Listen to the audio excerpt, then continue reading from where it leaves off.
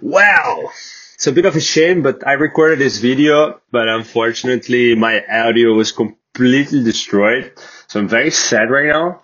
I recorded in 8 minutes. Let's try to be faster so we can focus on the message of the video. Okay? So if you didn't watch my last video, it was about Fast API and Pydantic AI. Watch it. It's here on the screen. You see somewhere. Yeah, it's just me exploring Pydantic AI. So, like, if you like that, or if you want to know more about it, please check it out. For today, we're gonna talk about open source. Open source, how I start with open source, and how you can start as well. Most of my people that are watching this, I guess, are from Python background. So that's going to be I'm going to mention some projects, and those are Python projects. But this video works for everybody that wants to start with open source. So let's go. I'm just going to go to Fast API. That's where I started.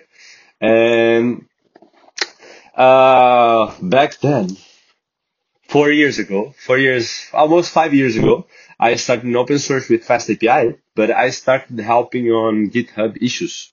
So every morning I was waking up and checking my GitHub app.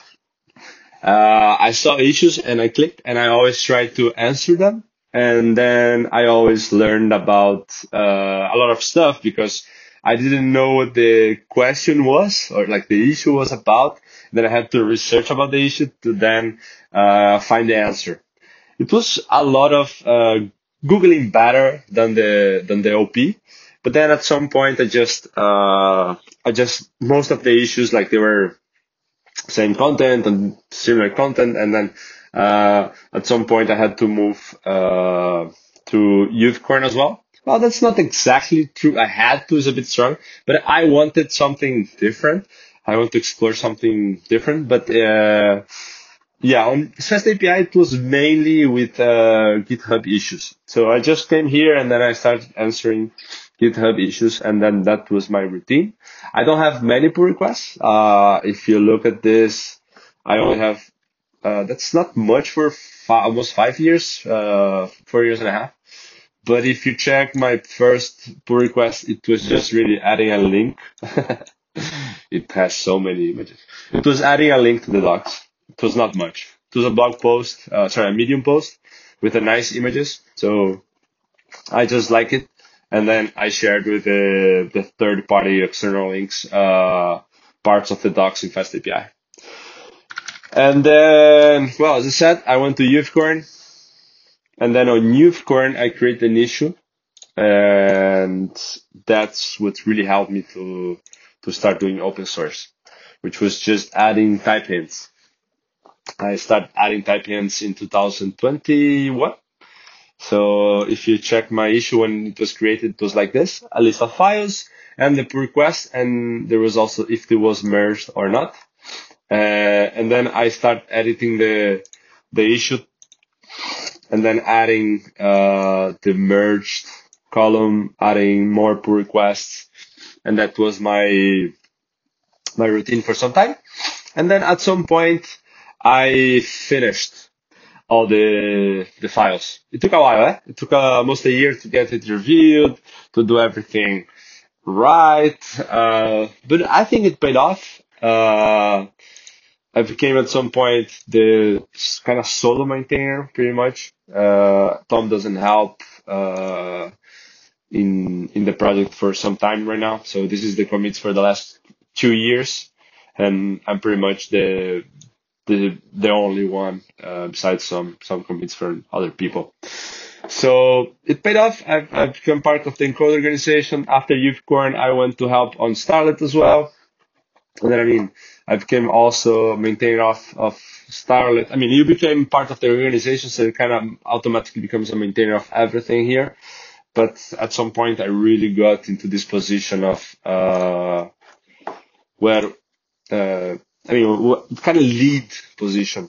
So if you see the commits for the last 2 years, you can also see that I am the one that is helping the most here.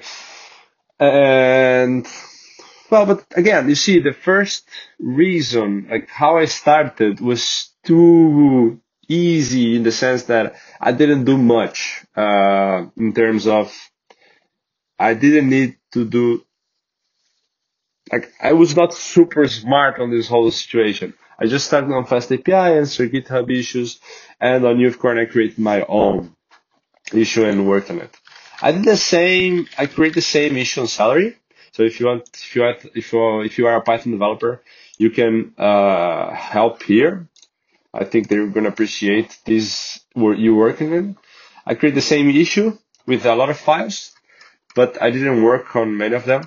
But people are interested in this. If you want, this is the issue 7394 from Celery.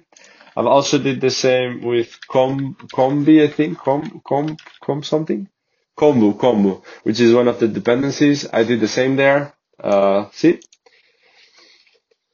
you can help here. You can start helping here, maybe. There's a lot of hearts and thumbs up.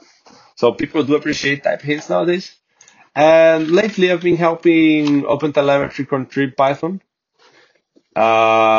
It's also a library, designed in Python specifically, that doesn't have many modules type hinted. So that's also a good project to help. I've been starting to help here mainly because I work on Logfire and we have a lot of integrations.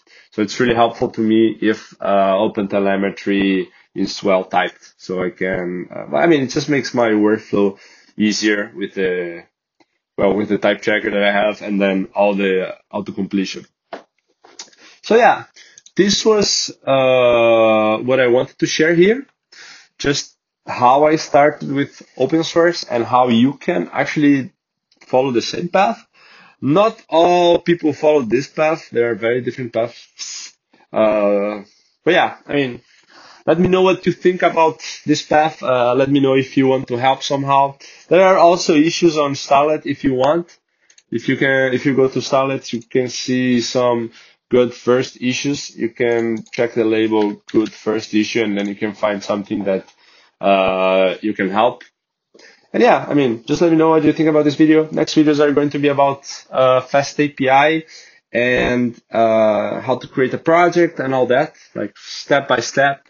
I'm gonna kind of create a course. I'm gonna do a playlist of videos about Fast API. People have been asking that, so I'm gonna try that. Okay, thank you. See you.